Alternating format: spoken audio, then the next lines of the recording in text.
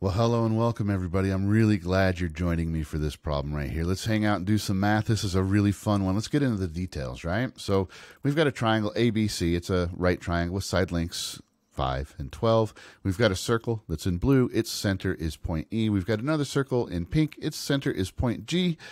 D is the midpoint of the hypotenuse AC, and points A, C, D, and I are all points of tangent C. So those are the facts that we're given. And our job is to find the ratio of the areas, the blue divided by the pink circle's area, and to write our answer as a ratio of integers. So those are the details. If you'd like to try it, go ahead and pause the video now. Give it a shot. I did this one a bunch of times. I think it's a really cool problem, and well, I'm excited about sharing my solution with you. But if you get a different solution, you come up with a different method, I'd really love to hear from you. So please leave me a comment. All right, now, here's the math we're going to use. So we are going to use this really cool formula to find the radius of a circle inscribed inside of a right triangle. It's pretty cool. Pythagorean theorem always seems to come up. We're going to have to use the fact that tangent lines that intersect are equal distance from the circle. And then the trickiest part, I think, is we have to express some parts in terms of others in these problems right here to set up a system of equations. And in the end, we're going to be simplifying some rational expressions. All right, let's start. You ready? Here we go. If you got stuck and you got to this part and you came back, maybe that's enough of a clue to like get you over the hump. You can get it on your own. So go ahead and give it a try. Pause it. Give it a shot right now. I'm going to dive into my solution. You ready? 3, 2, and 1. Here we go. Now, my first claim, it's low-hanging fruit, but let's grab the obvious, right? AC is 13 because we have a 5, 12, 13 right triangle. You could use the Pythagorean theorem, or you could just recognize that as a fact. And of course, since the hypotenuse is 12, then A to D and C to D are both 6.5. So I'm going to go ahead and put that there. And let's clean this up a little bit. Now, second fact, second claim, radius of the circle G is 2. And the reason I know that it's 2 is because, well, there's a nice little formula right here. You can add the legs, subtract the hypotenuse, divide by 2, and that actually gives you the radius. Here's the formula. And I did a video on it here recently. If you'd like to see that video, I'll leave a link to that video in the description below. But basically, add the legs, subtract the hypotenuse, divide by 2, and that's how you can find the radius of any circle inscribed in a right triangle. So this radius, it's 2.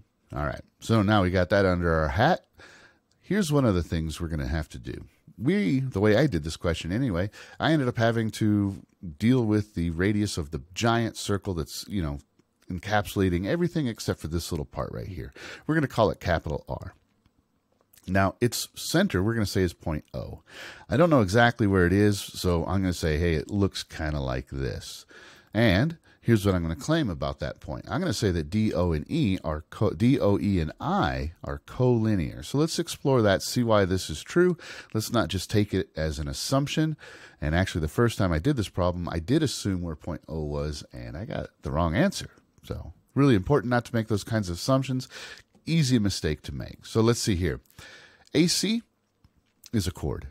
Might be the radius, but it's definitely a chord for the large circle, and it's bisected at point D. That means that there is a radius that is perpendicular to that chord, and it passes through point D.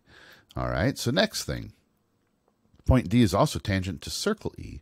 Therefore, DE is perpendicular to AC, and it's perpendicular at point D, just like OD. So DO and E are absolutely 100% collinear.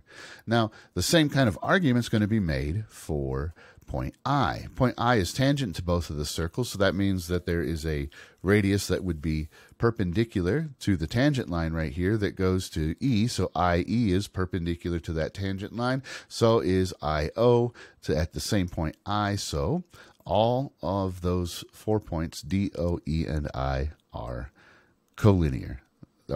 They're all on the same line. So that's a big key. That's an important fact to know. It allows us to express each of the radius in terms of the other. And let's see if we can come up with some expressions for those. We're going to say capital R is the radius of the largest circle with center O, and lowercase r is going to be the center or the radius of the circle with center E. All right, let's dive in. So this is always the leap of faith when you're doing these problems. You're watching a video, it's already been cleaned up and it's been run through, but you don't really know if this is the right way, but this is what you're going to do. This is what I tried at first. I'm like, hey, let's try this triangle right here. I know one side is 6.5, and I know this is the radius of the largest circle. So let's go ahead and say that's capital R, and let's say this little distance from O to D, let's say that distance is X. So we have triangle DOC, and I can use the Pythagorean theorem for that. R squared equals X squared plus 6.5 squared, all right? Now, the other triangle that we're going to use, it's a little harder to see. We could draw it down here, but it gets kind of jumbled up with this other circle, so we're going to draw the same one up on top. So let me show you. So that point right there is separating A to D into two parts. We have a 3 and a 3.5 right here. So from A to this point is 3, from this point to here is 3.5. Those add up to 6.5, so that adds up right, but let's see why this is actually 3. All right, in case you don't see it. So the radius of circle G is 2. So if I do this vertical line right here, and I could just translate that same distance to the side, it breaks this into 3, a side of 3 and 2, because the whole thing is 5. So if this is 2, this has to be 3. And now, this right here, AB and AC, are both tangent to circle G, and they intersect here. Therefore, A to this point and A to this point are the same, and they're both 3. All right, so we got that settled.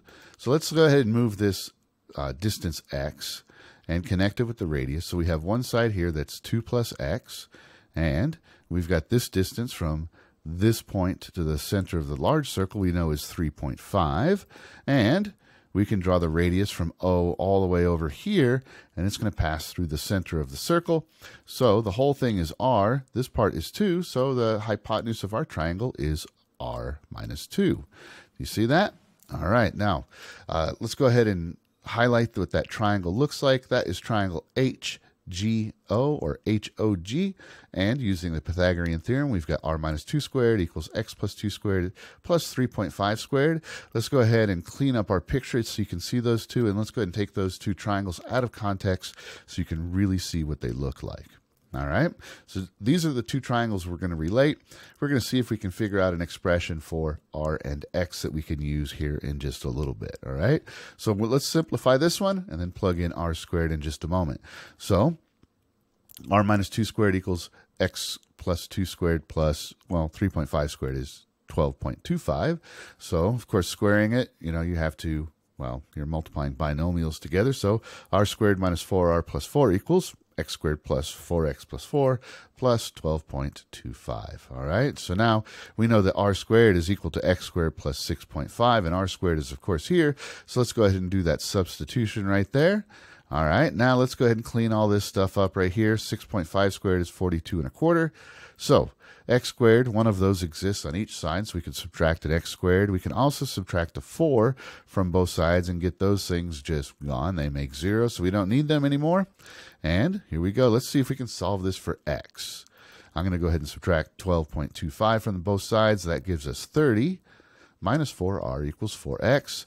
If I divide everything by 4, we get 7.5 minus R equals X.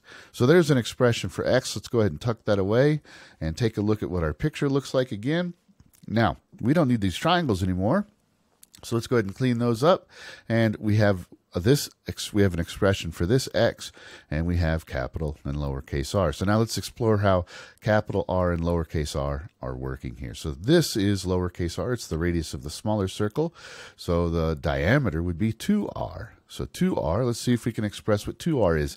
2r is going to be equal to X plus capital R. Capital R from here to here, that's the radius of the large circle. So 2r is equal to X plus capital R. Now I know what X is, right? X is 7.5 minus R. So let's go ahead and substitute that in, and we can clean that up.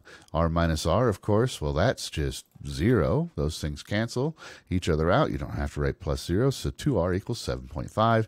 Dividing both sides by 2, we're going to get that R is equal to 3 3/4. 3.75. That's the radius of the blue circle. The pink circle was 2. Has a radius of 2. So now we can go ahead and, well, plug those numbers into our formulas for the circles, get it done. But the thing is, we need to have a ratio of integers. So it would be better to change this into a fraction. So 3.75 or 3 3/4, same thing. Let's change that into an improper fraction, 15 over 4, and plug everything into pi r squared. Yeah, so now the pi's are going to reduce. 15 squared, 225, 4 squared is 16, and 2 squared is 4. Now this is 22 over 16 divided by 4. Divided by 4 is the same as times 1/4, so we end up with 225 over 64. That was super, super cool. Hey, I've got some cool links for you to check out in the description. I hope you liked this problem right here. I absolutely loved it. If you did, give me a thumbs up, like, comment, share, subscribe, all that kind of happy stuff. And until next time, I hope you have a great day.